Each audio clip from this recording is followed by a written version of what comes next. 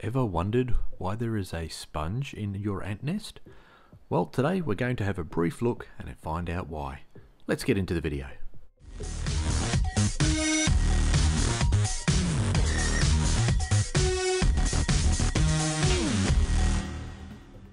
This video is sponsored by Ant Keeping Depot. Click on the link in the description to check out their website. So if you have ever bought an ant nest, like this acrylic one you see in front of you, you'll notice that there are these sponges that we have across the top here. Why are the sponges there? Why is it necessary? Well, in other nests that you might get, like this Waitong one, you'll also find a sponge. Really interesting to see why.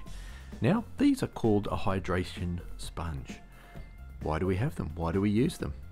Well, it is essential for ants to have a water source.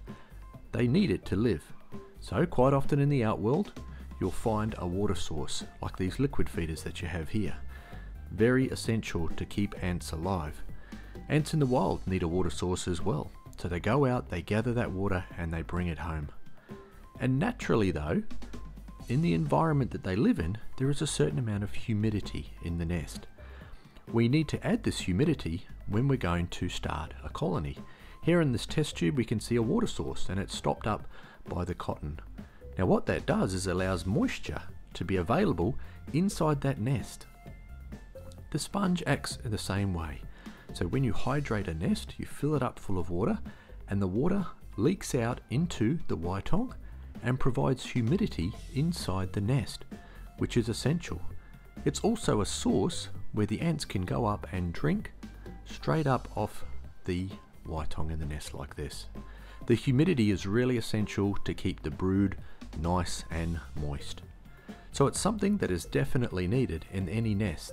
Even in the acrylic ones like this, you may think maybe the water doesn't seep out, but it uses something called capillary action to go out through the different layers, as you can see here, of the acrylic and provide that humidity throughout the nest, and the ants can come up and drink it.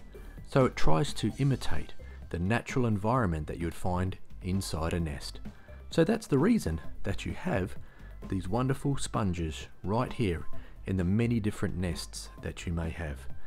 Moisture and humidity is essential inside any nest that you have. So I hope that helped.